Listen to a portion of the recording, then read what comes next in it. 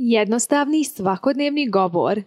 Opušteni razgovor s prijateljem.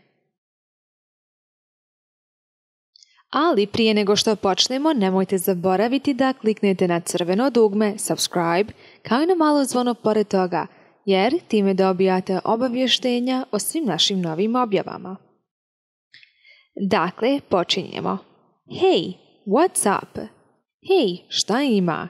Dakle, ovo je veoma neformalno pitanje koje možemo da postavimo svakodnevno svojim prijateljima.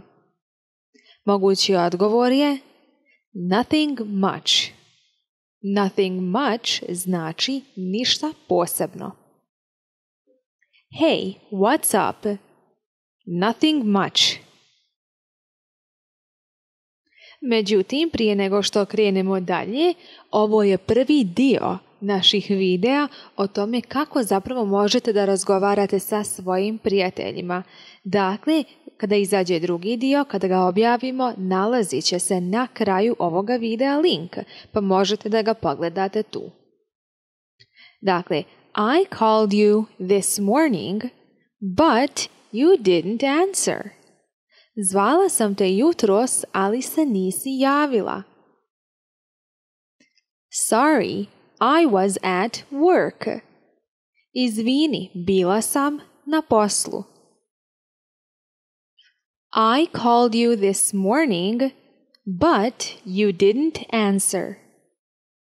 Sorry, I was at work. Where are you now? Gdje si sada? I'm at the store. U prodavnici sam. Ili jednostavno možete da odgovorite I'm at i onda da dodate mjesto. Na primjer, I'm at home. Kod kuće sam. I'm at school. U školi sam. I'm at work. Na poslu sam. I tako dalje. Where are you now? I am at the store.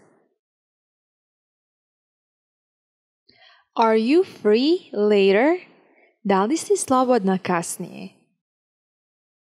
Maybe we can grab a cup of coffee and talk. Možda možemo otići na kafu i popričati.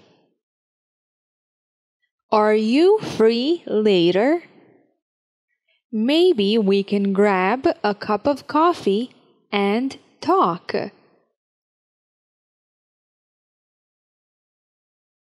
Yes, we can meet up later.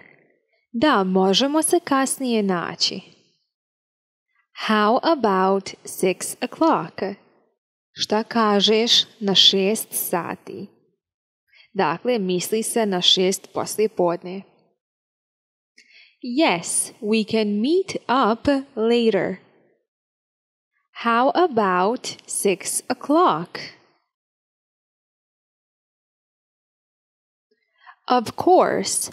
Where do you want to meet up?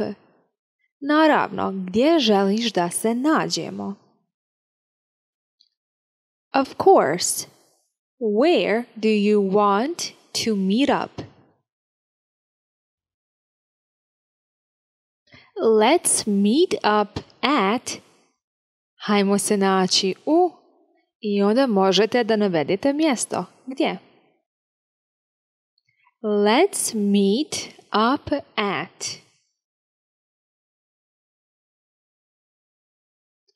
I haven't seen you in a while. Nisam te dugo vidjela.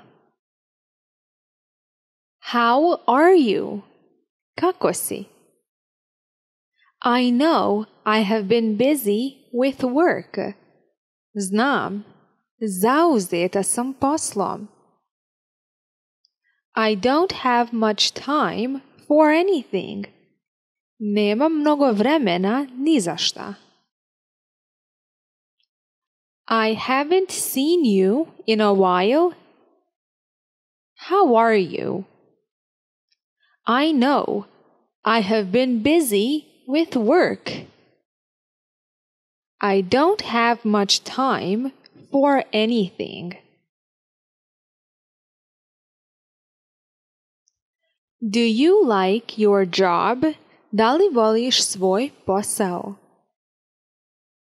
Yes, I love my job, but it takes up a lot of time.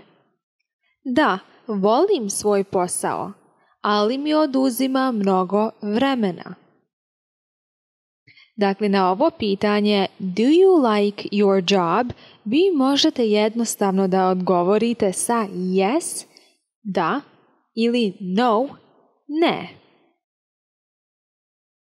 Do you like your job? Yes, I love my job, but it takes up a lot of time. How are you? Kako si ti? Dakle, već smo jednu osobu pitali kako je, sada je red da druga osoba odgovori kako je njoj ili kako se osjeća. Dakle, how are you? Mogući odgovor je I'm good. Dobro sam. I'm je samo skraćeni oblik od I am. Dakle, I'm good. I haven't heard from you in a while, so I was worried. Nisam se dugo čula sa tobom, pa sam se zabrinula. How are you? I'm good. I haven't heard from you in a while, so I was worried. Ili jednostavno možete reći I haven't heard from you in a while. Nisam se dugo čula sa tobom.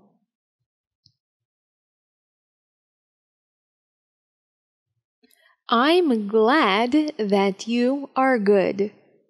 Drago mi je da si dobro.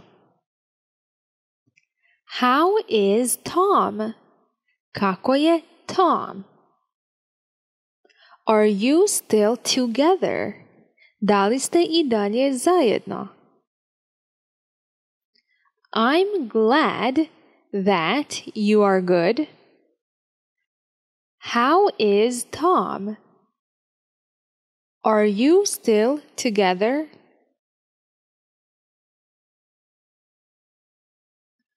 I don't know how he is. Ne znam kako je. We broke up. Raskinuli smo. Break up znači raskinuti. To je frazalni glagol.